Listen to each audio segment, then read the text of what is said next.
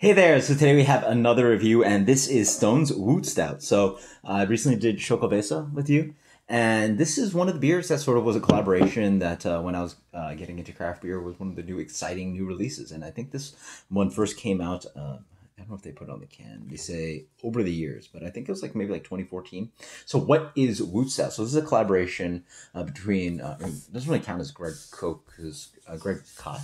Anyway, the co-founder of Stone Brewing, because he's actually Stone. But it really is with Drew Curtis and Will Wheaton, who are a couple nerds. And what they decided to make, decided to make a huge imperial stout. It used to be in bombers, now it's in cans, and it's changed in ABV. It used to be 13%, but still the same beer. So the beer is a stout brewed with pecans, wheat, rye, and then a quarter of it is aged in bourbon barrels. So they age the beer out and they blend it down out of the bourbon barrels. I'm very curious what it would taste like with just that. So they should probably, I don't know if they ever released that, but they should probably let people taste like what it tastes like out of just only barrel aged version. But they also got a really cool artist, I guess Alan Davis, who used to do X-Men and Justice League.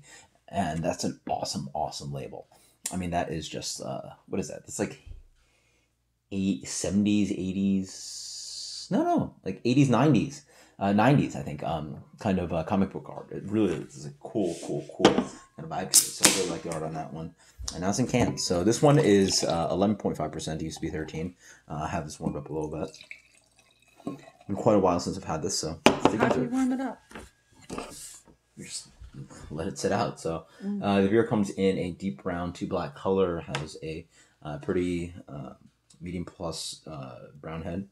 On the aroma, wow! So I don't remember the beer smelling like this. That smells really good. This is super desserty. Like it's very like it's very heavy on aroma. Yeah.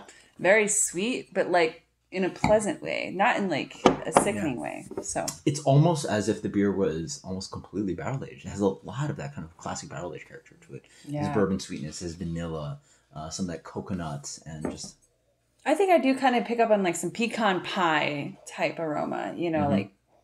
But it's sweet, it's vanilla-y, there's some coconut driving in there, there's that kind of roasty chocolate sweetness.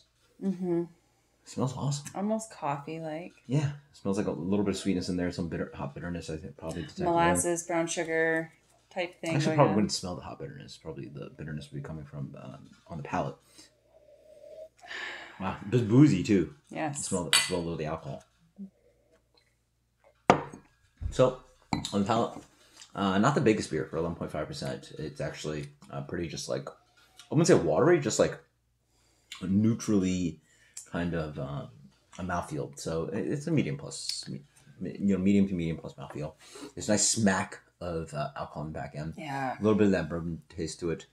There's also a little bit of nuttiness. On the website, they recommend the flavor of almonds. I can sort of see that. Even though these pecans, the nuttiness is like almonds. Yeah, I get more like pecans, walnuts.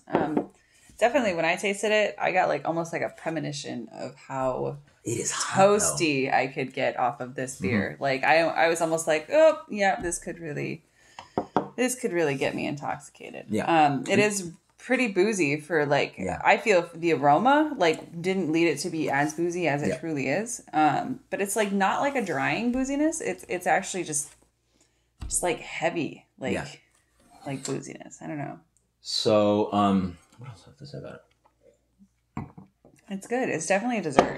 Yeah. It's a little sweet, which is quite nice. I guess that's the barrel aged character. Kind of got like dark roasted coffee. Yeah. It also, it's not super bitter and intensely roasty. It has a kind of medium plus quality to it. It honestly almost tastes like a boozy Baltic porter. It is supported a lot by the alcohol in the back end. There's a little bit of kind of like nuttiness driving in. A little bit of that vanilla barrel aged character. I think you smell it more than you taste it. There's still some amount of barrel aged character to the beer. Yeah. I mean, you definitely get like the woody barrel aged. And then there's an irony to this beer because I called out something like a clean Baltic porter, but then they mentioned up front in it, this is all power suggestion, but they mentioned that there's a good amount of fruity esters to it. And it has a little bit of like fruity ripe apple thing coming to it. There is an ester profile, which ends up reminding you of tropical stouts. So tropical stouts are something like dragon stout, lion stout. So there is a kind of like not super imperial American robust imperial stout quality to it. but then there's a little bit of that fruitiness of like something you get from a tropical stout. It plays all kinds of games. It's barrel aged stout. It's tropical stout.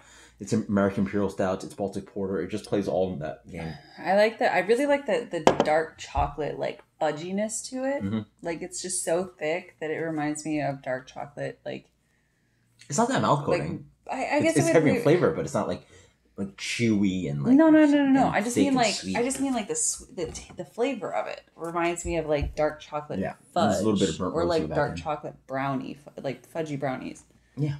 Like, it's definitely a dessert. Like, I don't think I could sit here and comfortably drink a whole can of this to myself. I think this is a really great shareable beer, in my opinion. I do love dessert beers.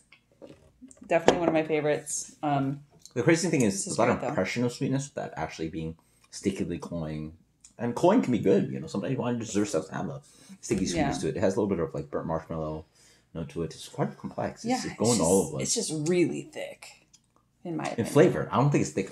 No. Yeah, in flavor. Sugary, I mean, in flavor, it's just really thick. It's like mouthfeel really wise, heavy. it's like it actually it's clean. Yeah, has actually a good amount of the alcohol and doesn't taste like you know. I personally would have probably guessed that this was a boozy 9.5% beer. 11.5 is actually quite thin for that. Yeah, a little bit thin. Let's go. This is making me feel really warm. Yeah. So let's go. What's your final impression rating on this one? First time trying it, by the way.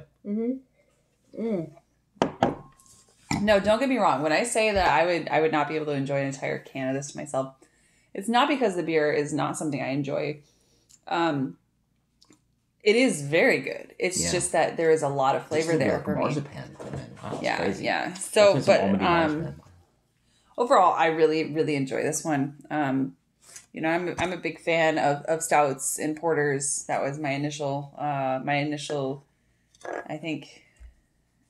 When I first started drinking craft beer, that was what I originally got into was stouts and porters. So, I mean, there is some kind of nostalgic appreciation for this. I'm gonna have to go ahead. I'm gonna give this actually a pretty high rating, I think, and I don't want to wake the baby, so we're gonna quietly ring the bell. I'm gonna say 96. That's actually probably a little loud because we actually the I know. Sorry, the mic. No, you're good. For me, maybe somewhere around that. I will say that this beer has probably changed a little bit. My impression of the beer has probably changed, or I think the beer probably itself has changed with time. This is more.